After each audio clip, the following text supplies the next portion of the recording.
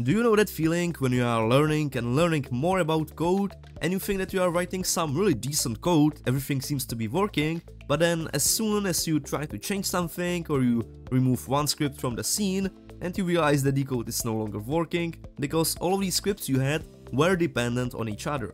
If this sounds familiar to you, then let me introduce you to Event Bus. Event Bus is great because it allows classes to communicate with other classes through events. So this is really similar to the workflow to which you may already be used to, which is using actions or delegates. But the main advantage of Event Bus is that it is centralized, so none of the classes are dependent on the other classes.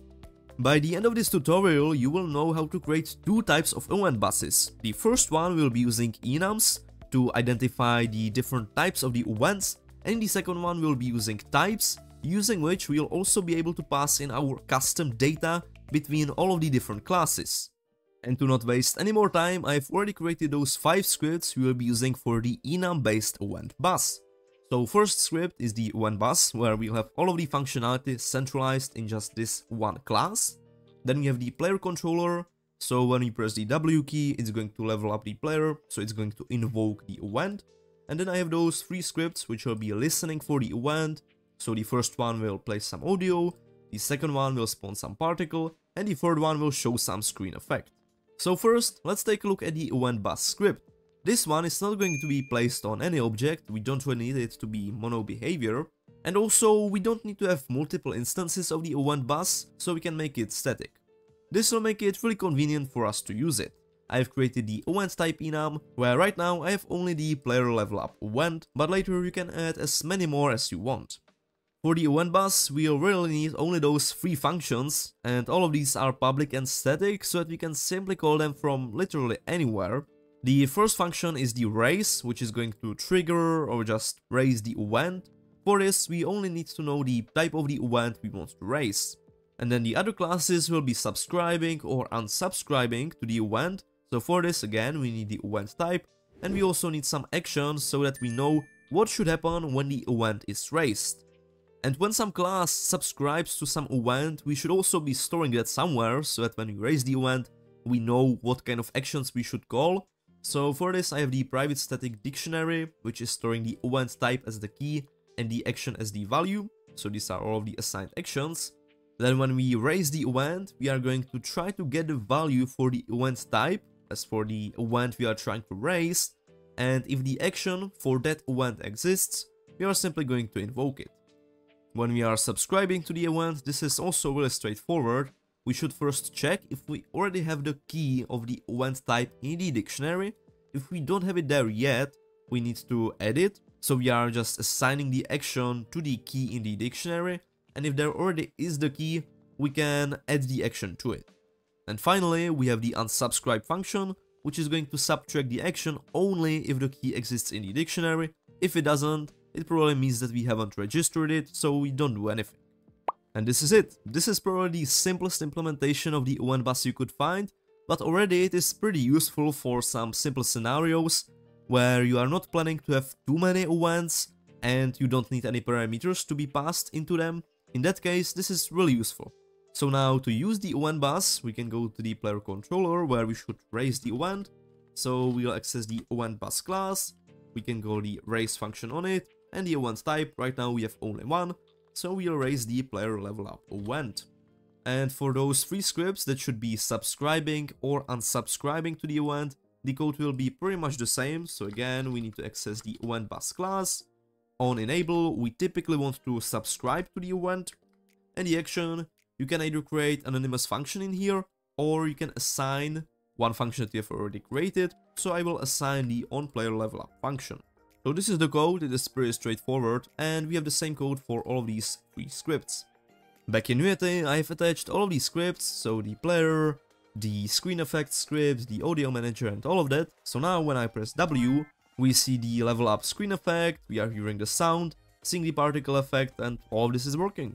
You may say that you could do all of this with a lot less code, which is true, but the great thing about keeping all of the codes decoupled is that now I can really remove any of these scripts, I can add them. So let's say that I remove the player controller, I can just disable it, and if I press W, nothing is happening, but I'm not getting any errors. And if I remove, let's say, the particle effect script, I press W, again, everything is working, we are just not seeing the particle effect. In the case that you would not be using the event bus, you would probably have many references to all of these scripts, and as you would remove one of them, everything else would stop working.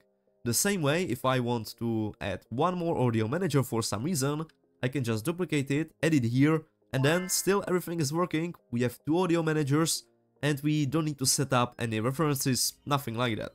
Let's now take a look at the other implementation of event bus, which will be based off types. For this, I will create new script called event data, which will be the base class for all of the other event datas. The event data class, which will be common for all of the event datas, could be just empty, but in my case, I will also later be adding some cooldowns to the event, as I mentioned, so I've already added the float for that. And for the concrete implementation of the event data, I have the player level up event, which is inheriting from the event data, and additionally it is also storing the integer for the new level, so that then we can show the text and actually tell the user which level they have reached. And finally we have the constructor just setting the new level and the cooldown, which is just an optional parameter. Let's now take a look at the event bus class, which has changed quite a bit.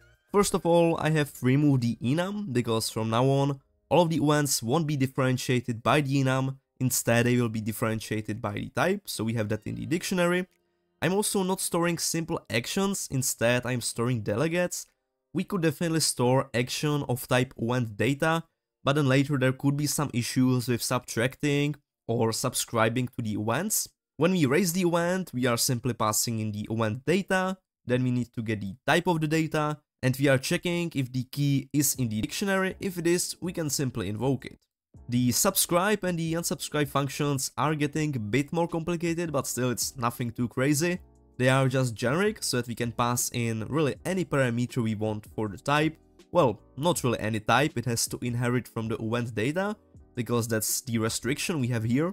Then we are passing in action of that type. So this is the main improvement with the type-based event bus, so we can actually pass in some parameters. Again, we are getting the type of the generic parameter, checking if it is in the dictionary. If it is, we can combine those two delegates. So here we are not using the plus equals. We cannot even do that with delegates. We can combine them using this function. And if the value is not yet in the dictionary, we are just assigning it. And the unsubscribe function again works pretty much the same way. It is generic, it is restricted to only take in event data. We are getting the type, checking if the type is in the dictionary. If it is, then we can remove the delegate using this function.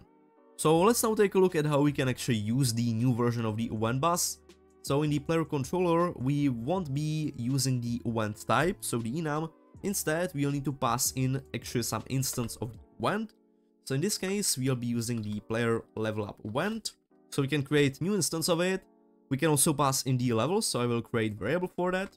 So I'm passing the current level into the class and also the cooldown, which we will use later. And as we are raising the event, we can simply pass in the player event, and that's it for the raising part.